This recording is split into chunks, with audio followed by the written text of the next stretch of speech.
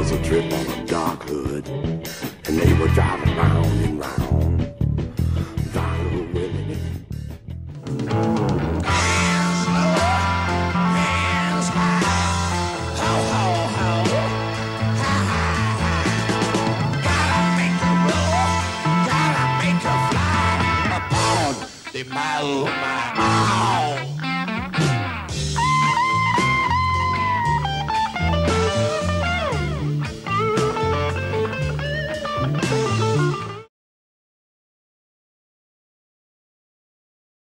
Welcome to another video.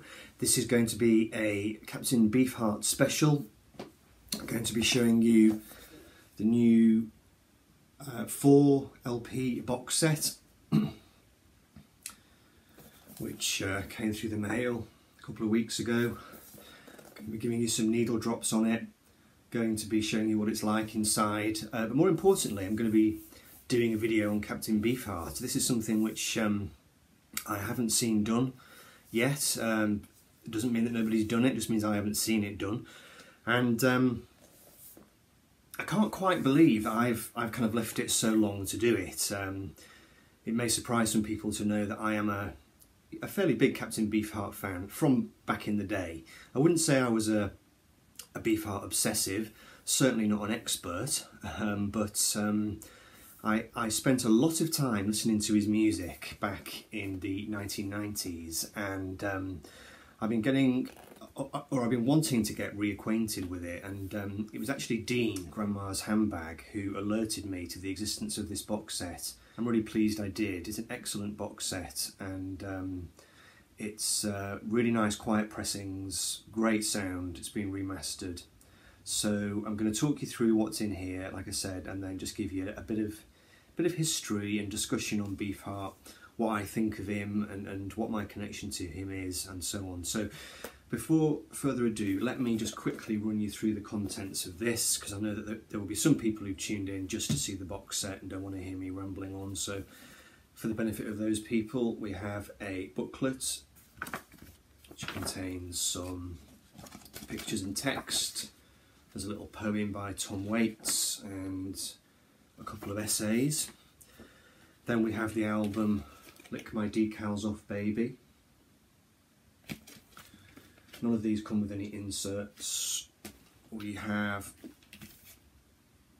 Spotlight Kid. We have Clear Spot. And then finally we have this album of outtakes, which has a lovely bit of artwork on there from the good captain himself. And the whole thing just comes in a box. So I do recommend it heartily, both to Beefheart fans and anybody who's curious about him. So yeah, Captain Beefheart, he's one of these artists who, he's a lot of an outsider. You know, I don't hear a great deal of conversation about him out there on, on YouTube, on the VC, and he's somebody that has been really influential on lots of artists that people do like. So if you take people like Tom Waits, for example, or Kate Bush, lots and lots of different people have been influenced by him, and those people get a lot of attention. Beefheart less so. One of the reasons for that is his complete and utter weirdness. He kind of had his own style of music, which is an understatement of the century, and I think some people feel a bit intimidated, maybe having heard of his reputation or having heard snatches of his music here and there, and thinking to themselves, this isn't really for me, it's a bit too weird, it's a bit too strange. And there's a kind of weird sort of attitude that some people have towards him, where people who profess themselves to be fans of his can sometimes be accused of being pretentious or even stupid. I've heard at least one person out in YouTube land making a brief comment about Beefheart, saying something like, if you think Trout Mask Replica is good, then you're clearly an idiot. To which I have a certain response. I think you can guess what that is. But it's perfectly true to say that he is kind of a difficult artist. But I think by the same token, I think people make too much of that. I think you know, it's not that his weirdness has been overstated. It's more that his weirdness is much more likeable and enjoyable than people actually think.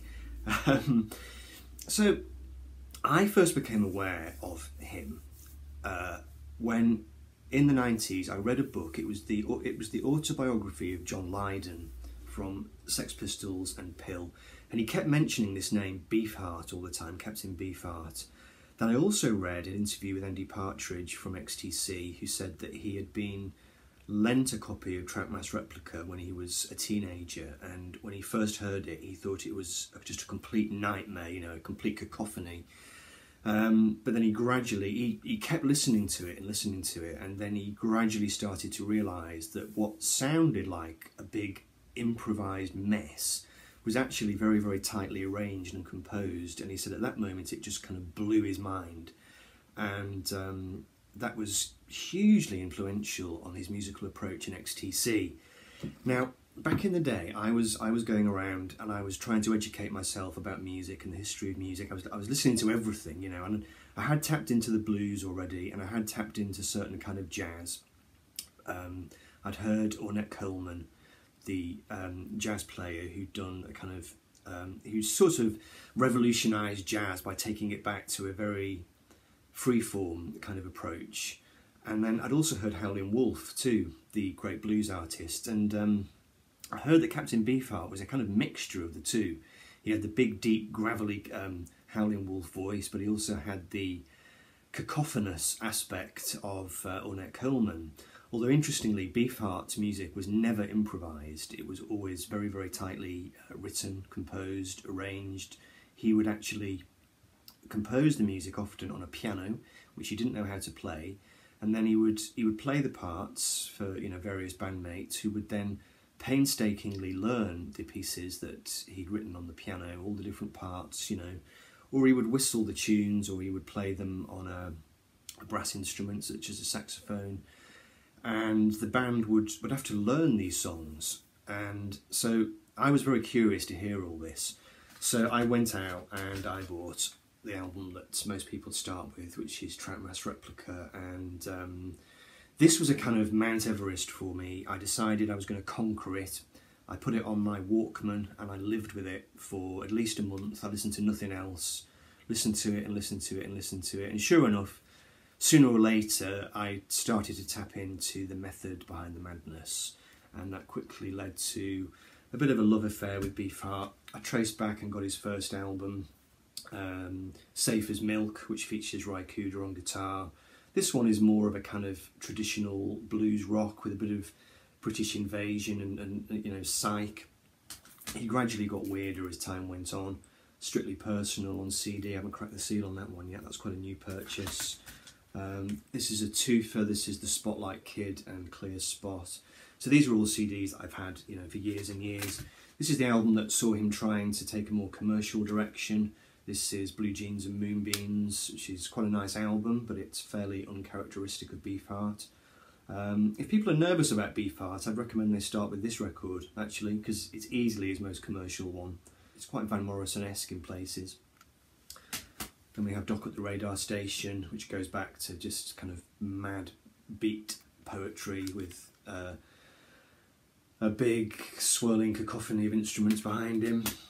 We have Shiny Beast, Back Chain Puller, and the last one I have is I Scream for Crow. So, yeah, Beefheart's music, you can't pretend that it's just easy as anything to get into, you know, it's not. But there's two things I'd say about it that people often miss. One is his sense of humour. You know, Beefheart's music is always very light-hearted. You know, he was a by all accounts, he was a great guy. He was a keen ecologist. He was really interested in saving the planet, you know, and the environment. He was also a poet, and he was also an artist, and he had a very, very quirky way of doing things. He was completely untutored, never had a musical lesson in his life, never learned to play a scale on the piano or the saxophone, but he didn't let that stop him. So Beefheart's music is a kind of at its most extreme, it is a tangle of apparently unrelated parts which are all clashing with each other in a strange way, but also making a weird kind of sense. And what this was all about was Beefheart, Don Van Vliet was his name. His mission was to try and short circuit the way people listen to music. You know, his idea was that people came to music with a certain set of expectations as to what music was and how they should go about listening to it. And he wanted to completely subvert that and try and create a kind of music which was constantly changing all the time, so you could never kind of grasp hold of it. You can never slip into a groove or a beat or get too comfortable. It was an attempt to stop the listener's mind from fixating. And this information comes from a very good Beefheart biography I've got, which I've forgotten to bring onto camera, so I'll show that at the end. He was aware that to hear his music, the conscious part of the mind needed to be put on hold to allow it to come out, rather than the listener getting in a sweat trying to figure it out. So much in the same way that the surrealists attempted to short-circuit people's kind of jaded traditional expectations of what reality was, Beefheart's idea was to try and shock people, startle people into new ways of hearing. And after the first album, frequently his music just completely carved out its own territory, didn't obey any of the usual rules. Having said that, it was located from a particular tradition which, broadly speaking, was kind of blues and R&B. So let's just quickly go through, and I'll just give you a bit of background. Don Van Vliet, or Vliet, was born in California in 1941, and he died on December the 17th, 2010. He was a child prodigy whose animal sculptures were featured on TV when he was 4. He first discovered he was creative when he started carving animals out of the soap in the bathroom of his parents' house.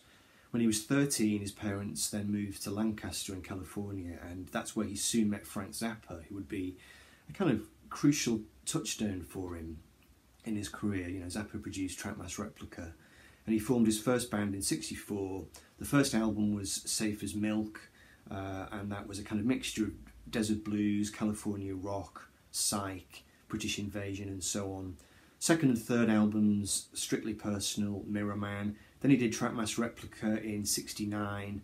Legend has it that he wrote all the music on the piano in about 8.5 hours, and then he kind of taught it to the band. And he rehearsed his band in this weird kind of situation where he sort of locked them all in this house for about 9 months or something, and just made them rehearse all these mad tunes. And they almost went mad. He was sort of a real kind of taskmaster, and he wanted them to have a completely self-contained world in order to create this music. And then the album was then produced by Zappa, and he had the services of this incredible band. Bill Harkleroad on guitar and flute, Jeff Cotton on steel guitar, Victor Hayden, otherwise known as the Mascara Snake, on bass clarinet.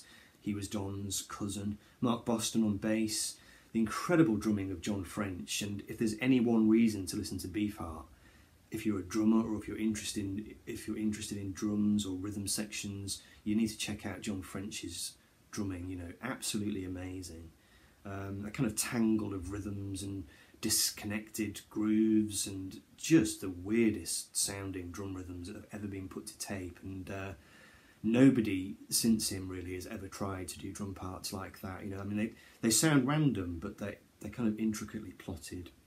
And then Don himself, the captain, he played bass clarinet, tenor and soprano sax. And like I said, he was completely untutored, so you hear a lot of honking and squawking and so on.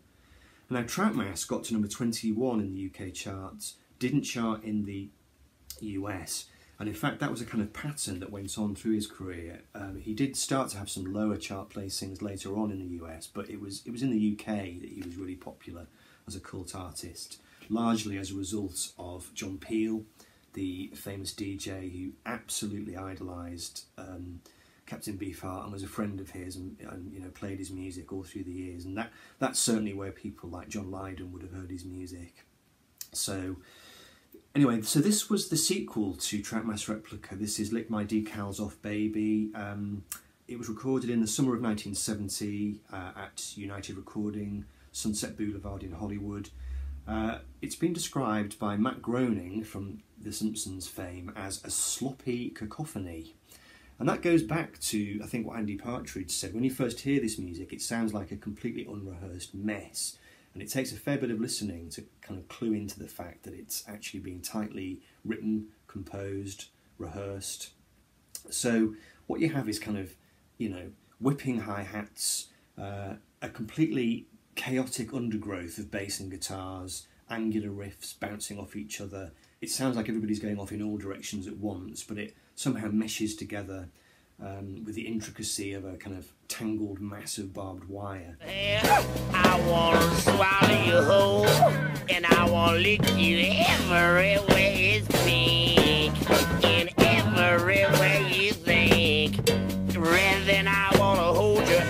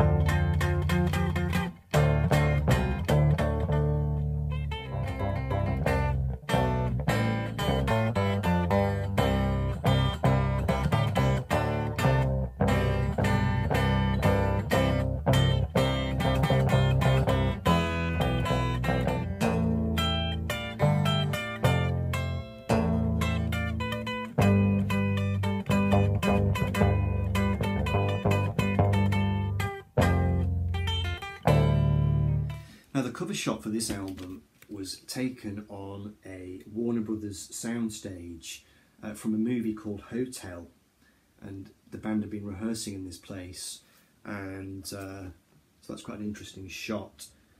And the back cover features a poem and a painting by the good Captain. And Vliet himself, he considered this his finest album, but it's a fairly extreme one. It's not one that I would recommend you go to if you're kind of completely new to Beefheart. It was much in the style of Trap Mask Replica, but it was much more concise. Trap Mask is a double album. It's very long, it's very sprawling. This one is much kind of tighter. Trap Mask was produced by Zappa, whereas this was actually produced by Captain Beefheart himself. So that's Lick My Decals Off Baby, which has been unavailable for years. There was a CD release of it many years ago. I actually have an OG of it from back in the day, but this is the first re-release it's had in a long time. Okay, so moving on, we now move on to Spotlight Kid, which was recorded at the Record Plant in LA, released in January of 1972. It was Melody Maker's Album of the Month. It charted at 44 in the UK and 131 in the US. The first time that a Beefheart album had charted in the States. Now, this is an interesting album. Beefheart had recently got married and was trying to make his music slightly more conventional, maybe to sort of appeal to the ladies in the audience, but he didn't take it too far. We had to wait for the next album for that to really, come into fruition. Railroad tracks. One going and the other one coming back. Baby, on that old train, I say, come back, baby, come back. Back.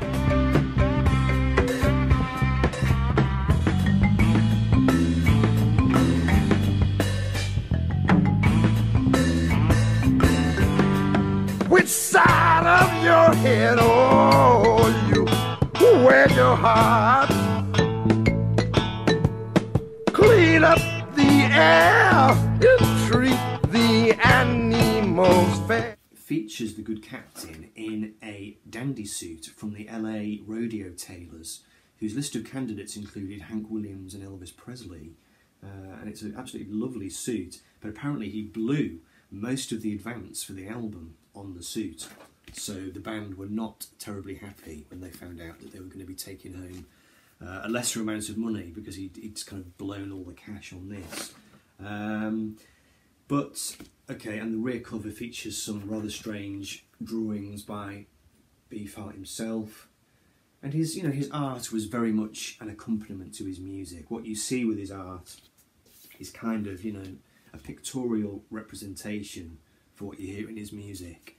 The next album was Clear Spot, and this was the one where he kind of started to go commercial. This record is produced by Ted Templeton, who had produced the Doobie Brothers, Little Feat and Van Morrison.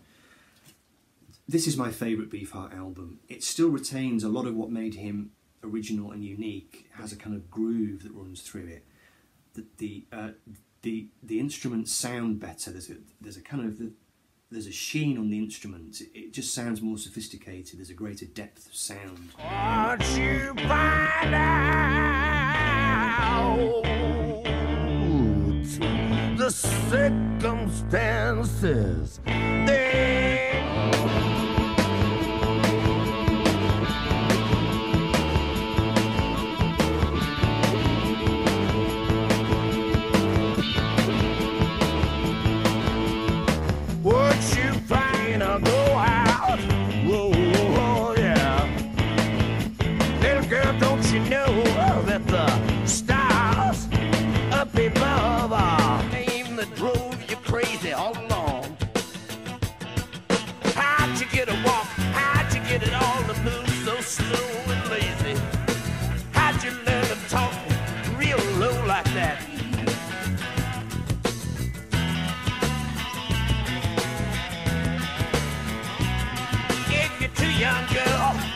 gonna be the ruin of me.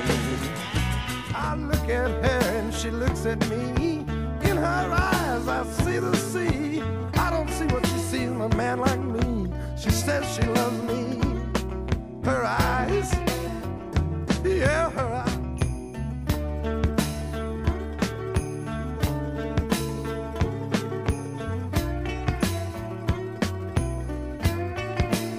Too much time. Time to be without love. In my life I got a deep devotion. A Clear Spot found the Captain doing a slightly different kind of composition. He'd stopped composing on the piano and he was allowing the band to have more input.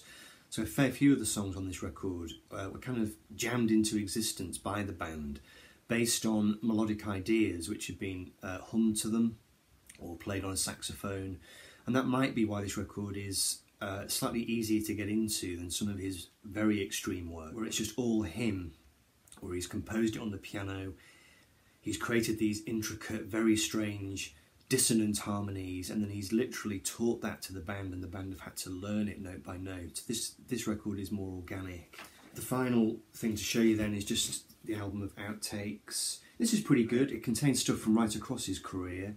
There are some alternative versions, there are some instrumental cuts, instrumental takes of tracks that you know from other albums. I'm not going to go through all the tracks. If you want to see what's on it, you can go onto Amazon, you can read some of the reviews that are on there. I wouldn't say this was kind of indispensable. I enjoyed it, but the main reason I bought the box set was to get the, original albums. So, yeah, Captain Beefheart, I would recommend.